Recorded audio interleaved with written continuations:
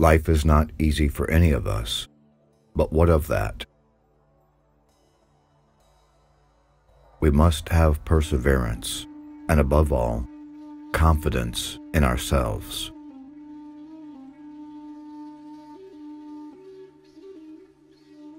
Nothing in life is to be feared. It is only to be understood. Now is the time to understand more, so that we may fear less.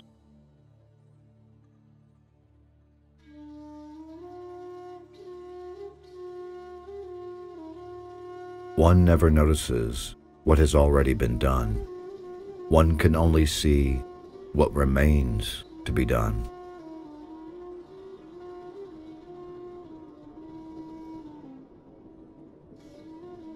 A scientist in her laboratory is not a mere technician. She is also a child, confronting natural phenomena that impress her as though they were fairy tales.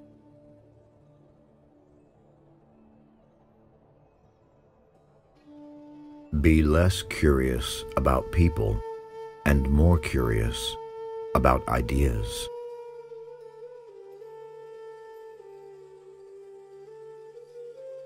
I was taught that the way of progress was neither swift nor easy.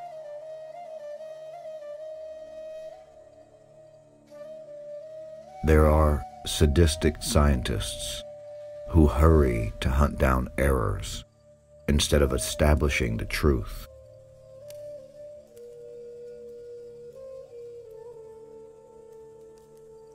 I am one of those who think like Nobel, that humanity will draw more good than evil from new discoveries.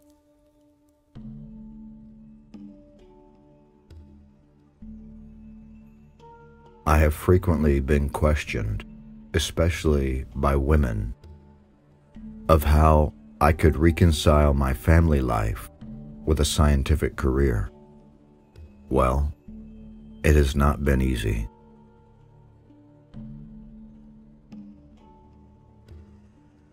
All my life, though, the new sights of nature made me rejoice like a child.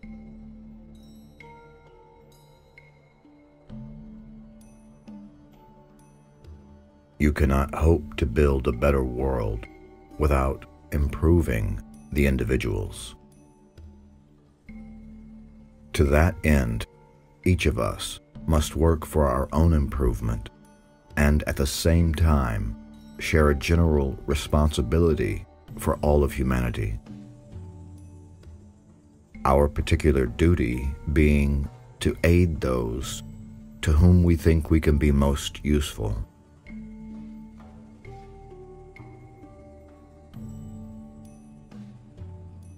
I am among those who think that science has great beauty.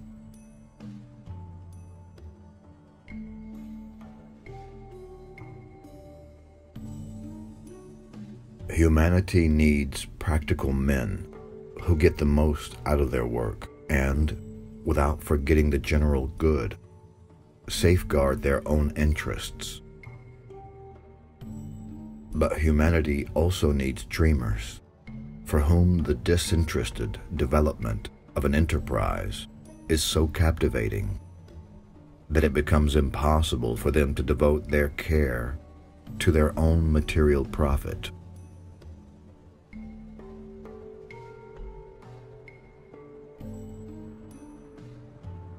We must have perseverance, and above all, confidence in ourselves.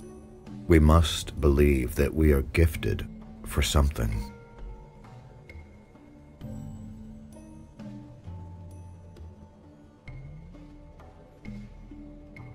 Scientists believe in things, not in people.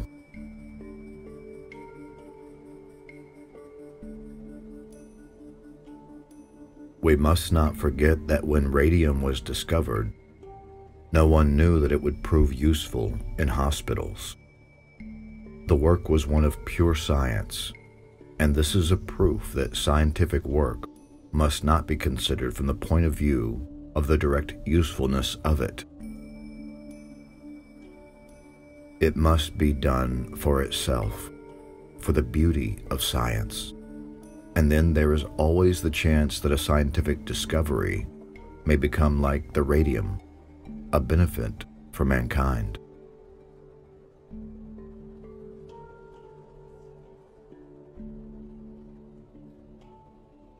Certain bodies become luminous when heated. Their luminosity disappears after some time, but the capacity of becoming luminous afresh through heat is restored to them by the action of a spark, and also by the action of radium.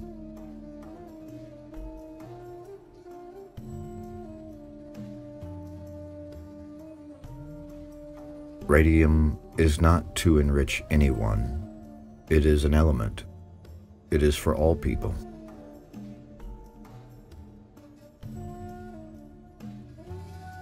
So perished the hope founded on the wonderful being who thus ceased to be. In the study room to which he was never to return, the water buttercups he had brought from the country were still fresh.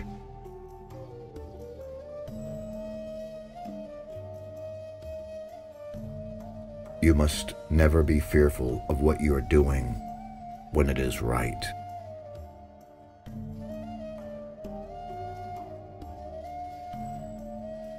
We must believe that we are gifted for something and that this thing, at whatever cost, must be attained.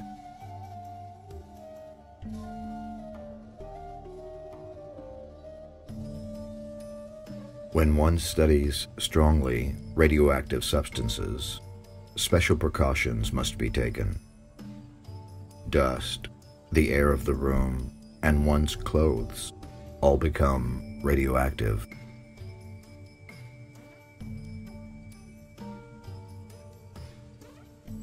After all, science is essentially international, and it is only through lack of the historic sense that national qualities have been attributed to it.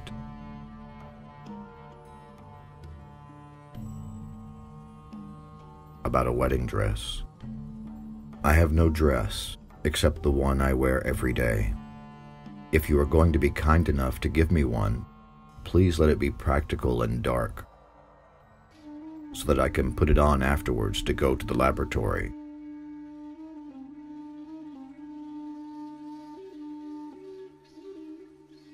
It was like a new world opened to me, the world of science, which I was at last permitted to know in all liberty.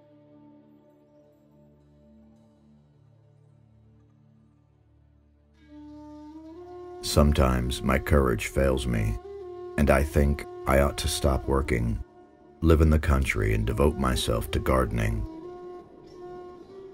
But I am held by 1,000 bonds, and I don't know when I shall be able to arrange things otherwise, nor do I know whether, even by writing scientific books, I could live without the laboratory.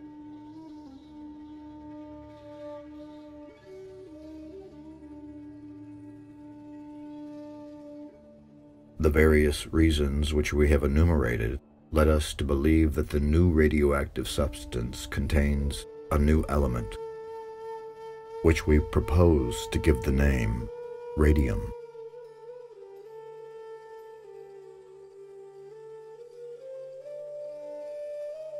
This means that we have here an entirely separate kind of chemistry, for which the current tool we use is the electrometer, not the balance, and which we might well call the chemistry of the imponderable.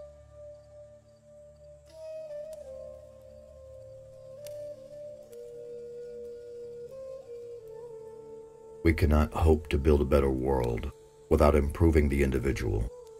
Towards this end, each of us must work for our own highest development, accepting at the same time our share of the responsibility in the general life of humanity, our particular duty being to aid those to whom we think we can be most useful.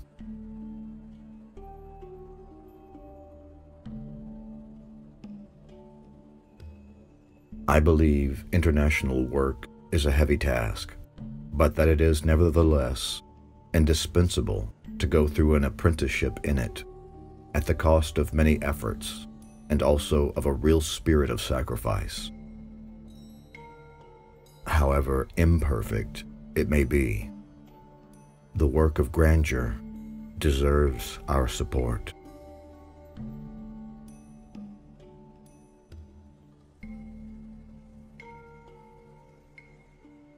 It is my earnest desire that some of you should carry on this scientific work and keep for your ambition the determination to make a permanent contribution to science.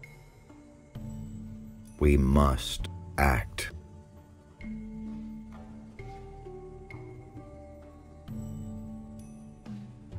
Without a doubt, these dreamers do not deserve wealth because they do not desire it.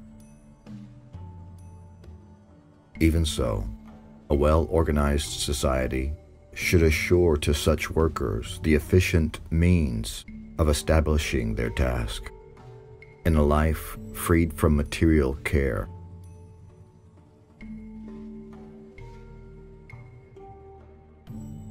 We have no money, no laboratory, and no help in the conduct of this important and difficult task. It was like creating something out of nothing.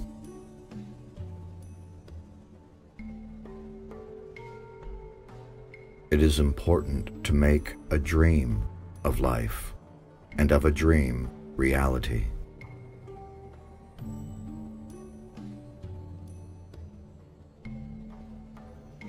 A great discovery does not issue from a scientist's brain, ready-made, like Minerva springing fully armed from Jupiter's head. It is the fruit of an accumulation of preliminary work.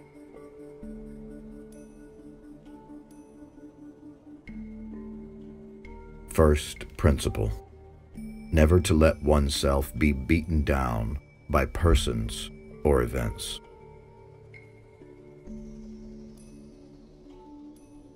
You'll never make me believe women were made to walk on stilts. There is nothing more wonderful than being a scientist. Nowhere I would rather be than in my lab, staining up my clothes and getting paid to play.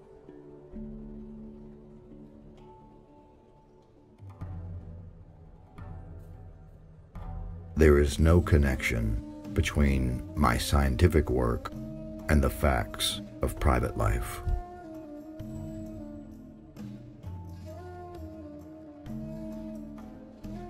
Men of moral and intellectual distinction could scarcely agree to teach in schools where an alien attitude was forced upon them.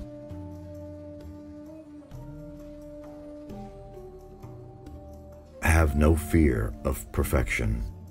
You'll never reach it.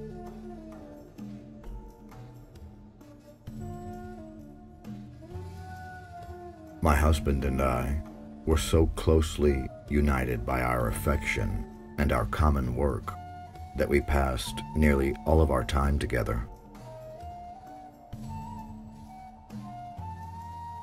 This abnormal situation resulted in exciting the patriotic feeling of youth in the highest degree.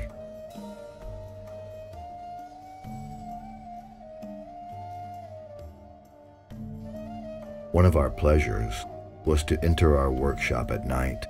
Then, all around us, we would see the luminous silhouettes of the beakers and capsules that contained our products.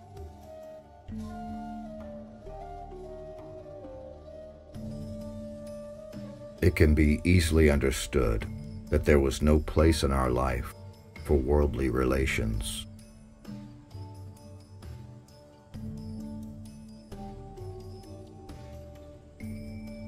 I continued my efforts to educate myself. This was no easy task under the Russian government of Warsaw. yet I found more opportunities than in the country.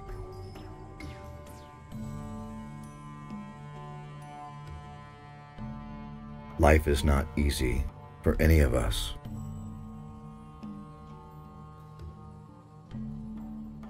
If you see anything vital around me, it is precisely that spirit of adventure, which seems indestructible and is akin to curiosity.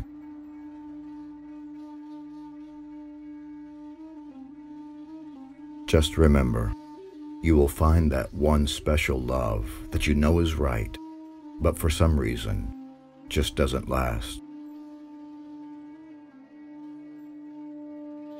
The death of my husband, coming immediately after the general knowledge of the discoveries with which his name is associated, was felt by the public, and especially by the scientific circles, to be a national misfortune.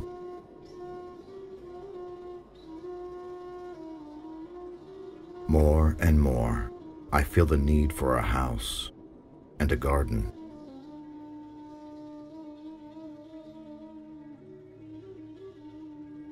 We should not allow it to be believed that all scientific progress can be reduced to mechanisms, machines, gearings, even though such machinery also has its beauty. Neither do I believe that the spirit of adventure runs any risk of disappearing in our world.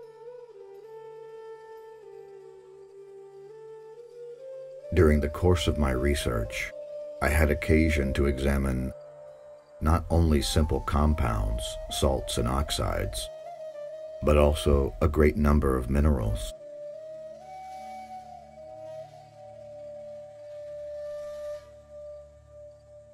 We must keep our certainty that after the bad days, the good times will come again.